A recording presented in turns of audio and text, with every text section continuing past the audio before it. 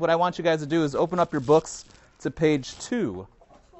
We're going over positive integral indices, i.e.,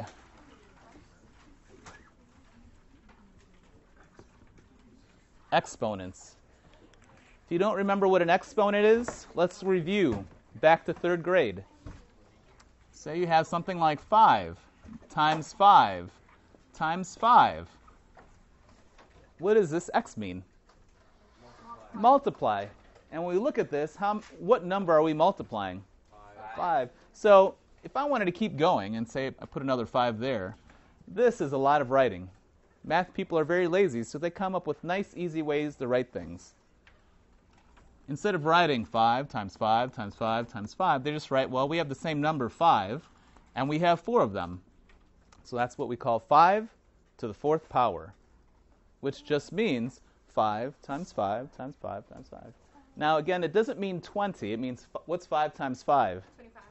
And then 25 times 5? 125. And 125 times 5, I think that's 625. So that's a pretty big number. So when it comes to multiplying, you're multiplying and multiplying and multiplying. Now, we're going to go over what these mean. We'll just go a little vocabulary. That 5, that big number, we just call the base or the bottom. It's all about that base. No trouble? Got it? Okay. This guy is called the exponent. So when I say a base, we're talking about that number that we're multiplying over and over and over again.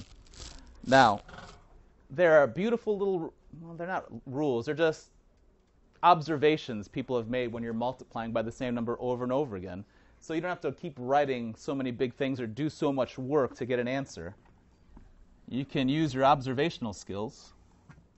As we go over some of these laws of indices, or the laws of exponents, we have 5 laws of exponents we're going over today. So we'll add on to that laws of exponents.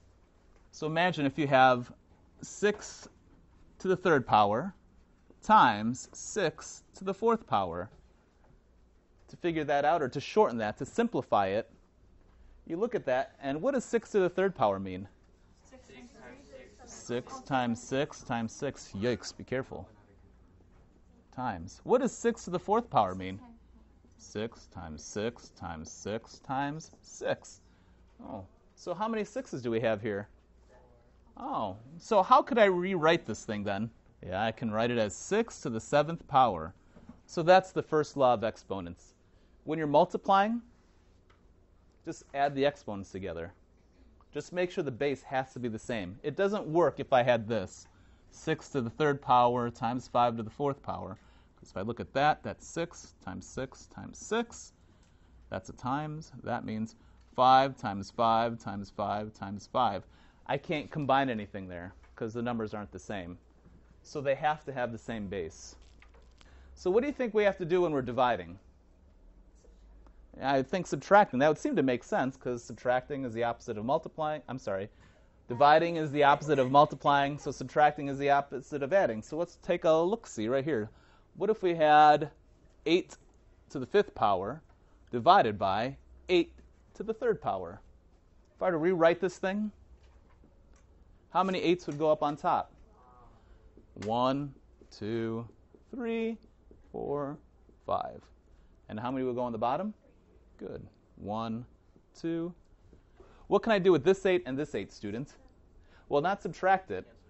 They cancel each other out because what's 8 divided by 8? 1. So they cancel each other out. 8 divided by 8. 8 divided by 8. How many 8s do I have left? 2. I have 2. So my final answer is just 8 to the 2nd power. So you're right. Let's do 5 minus 3 to subtract. If I had a problem like this, it's not in the book, but I'll extend it here. If I had 8 to the 3 on top and 8 to the 5th on the bottom, if I do this again, 1, 2, 3, 1, 2, 3, 4, 5, I'll do the exact same thing. 8 divided by 8 is 1, that goes away. 8 divided by 8 is 1, that goes away. 8 divided by 8 is 1, that goes away. But where are my two 8s? They're on the bottom. So that's 8 to the second power on the bottom. And what goes on top? Well, what's 8 divided by 8? Yeah, it's 8 divided by 8 is 1. And what's 1 times 1 times 1? 1. So it works both ways. Just realize if the bigger number's on the bottom, and if you got nothing on top, just put a 1 up there. So if I had, give me a number. 9, I'll put a number 7 on there. 7 to the third power to the second power. What do you think the answer is here? So this 7 to the third power means what? 7 times 7 times 7, and all that to the second power. What does to the second power mean? There's how many of them? 2. 2 of what? 2 of these. Well, how many 7s are in here?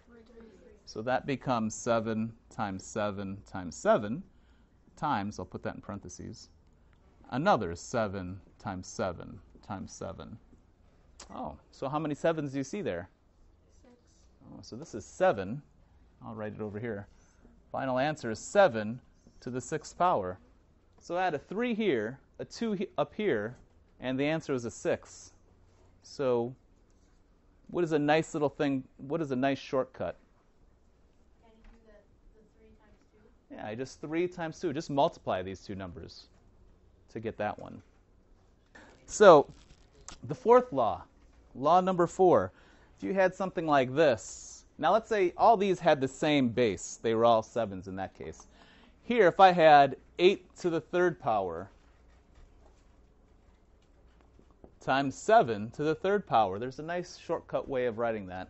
And I look at that, and I have an 8, I have a 7, I have a 3, and I have a 3. This becomes 8 times 8 times 8 times 7 times 7 times 7. Doesn't matter what order you do it in, just rearrange it, you'll still get the same answer. So what I'm going to do is, I'm going to alternate the 8s and 7s. I'm going to make this 8 times 7 times 8 times 7 times 8 times 7. Also, a property you learned way back in the day is that it doesn't matter how you group them. I can group these two together. That's called the associative property, by the way. I can group these together, and I can group these together. Well, doesn't this thing look exactly like this thing? Look exactly like this thing? So how many of these 8 times 7s do you see there? 3. So the exponent can go right up there. So if I have something like this where I have two different bases, but they have the same power, just put those two bases in parentheses and put it all to the same power.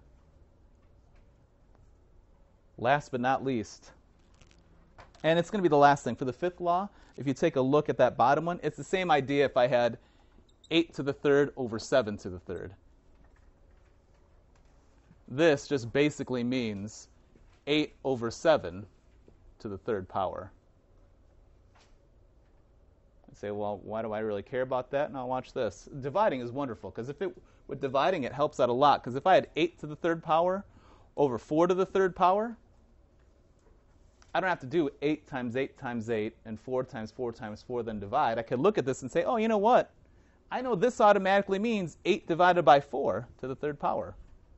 What's 8 divided by 4? 2 to the third power. Boom. So my final answer is just 2 times 2, which is 4. 4 times 2 is 8. But we're not going to actually multiply it out. So those are our 5 rules of exponents. And thus endeth the lesson and close. If you want to see a video that might interest you, click on this box right here. For a previous video, click this one right here.